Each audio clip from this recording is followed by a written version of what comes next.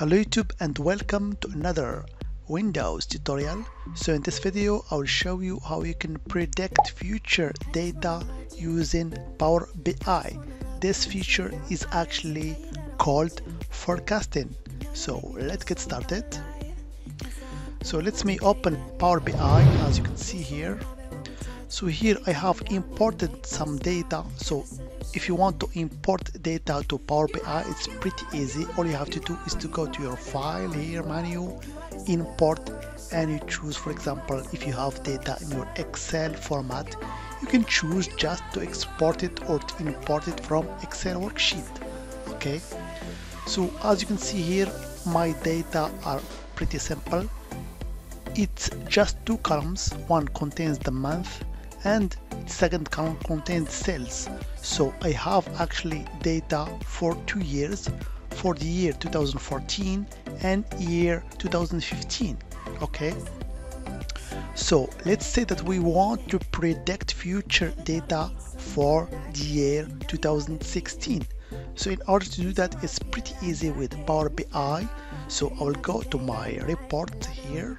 Okay, so let's draw just a line chart. Okay, here we go. So I'll choose the month and sales. So let me make it bigger. So here I will just get rid of quarter and day, and I will keep just the month. Here we go. I have now a clear view for each month. Okay, so now I have represented my data in line chart.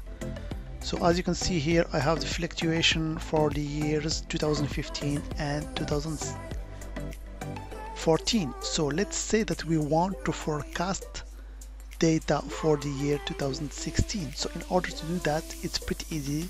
You select your graph and you go here to, you click on the icon actually called analytics. Okay, so I'll click on it, and at the bottom you see here option called forecast. So I'll click on it, and all I have to do is just to add forecast.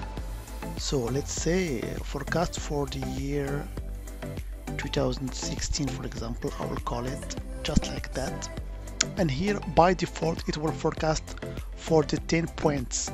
So here, as you can see in my graph, each point represents actually a month. So I want to predict for the year 2016. So I will choose 10 or 12 months.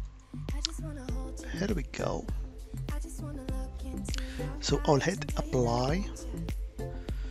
And seasonality here is very important. So a year contains 12 months, so I will just make it 12, and here we go. Now you can see that I have a relatively accurate approximation of the sales for the year 2016. Okay, with the line in black. I can also, just to see if my model is accurate, to ignore the last, for example, 4 months that I have the data for, and see if my model predict the data very accurately. So I will apply.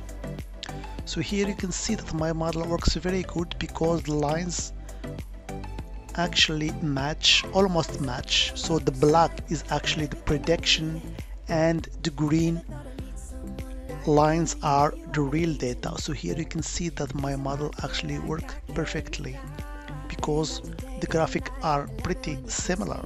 Okay, so with this beautiful actually options in Power BI, we can predict future data just using some graphics and Power BI.